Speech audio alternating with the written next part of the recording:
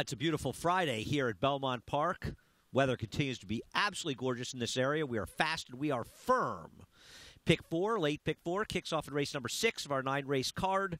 7 furlongs in the Widener Turf Course. You have a two-headed Chad Brown behemoth, as seems to be frequently the case in these turf races. The two beat the benchmark. A solid 2-year-old making her first start in almost 11 months. And the 6 Ellery Lane, who had trouble in her first start in this country. At Saratoga, she cuts back to 1 turn and 1 furlong less as well. They're the horses to beat, but I like the one Quality Time as a price play in here.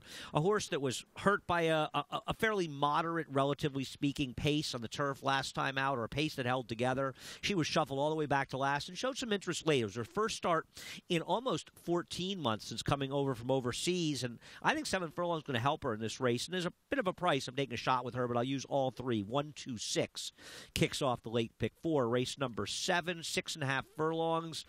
I think there's going to be some pace in this race, and I'm going to use 3 horses in here, and they're a little off the beaten path. I like the 9, So Noted, who finally gets a race. He's going to have a seriously contentious pace since coming back, 4th start off a layoff for Charlie Baker. I don't know if he can get back to his best form, but if he can win this race. I took him on top. I like the 4, West Hills Giant. I realize he rarely seems to win, especially on the dirt, to say the least. But you know what? He ran very well for these connections, 2 back off the claim. But that was a mile and a 16th. 7 furlongs suits him much better. And the 2, Mr. Buff. Mr. Buff comes off a 5.5-month layoff for trainer John Kimmel, was in very good form. If he can get back to that form, he can win here. I'm going to use 2-4-9. I went 9-4-2 in here in race number 7. The 8th race at 6 furlongs, there are 4 major contenders. The 3, Port McGee, who's the speed. The 5, Ancient Secret, who might be better going a little bit shorter, so 6 furlongs fits her. The 6, Stormy Victoria, who probably wants longer, and the 8, All in Fun, who definitely wants longer. Now, if you want to be safe, use all 4.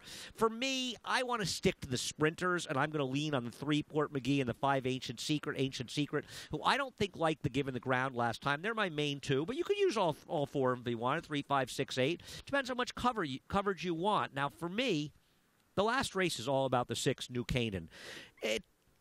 Download the Naira Now app if you haven't already, and watch the replay of New Canaan's last race. It was the 6th race on August 25th. Yeah, she had a trip that's almost hard to believe. She's going to be very, very tough to beat in this race. I could use the 12 Freckle to Freck as an outlier price play to throw in some backup tickets. Freckle to Freck actually will appreciate the cutback and has a bit of a chance. If anybody else beats New Canaan, I'll be shocked. I'm going to pretty much single New Canaan in the last. A little Freckle to Freck for a price play to throw in somewhere in the play. The late pick 4 on a beautiful Friday afternoon at Belmont Park.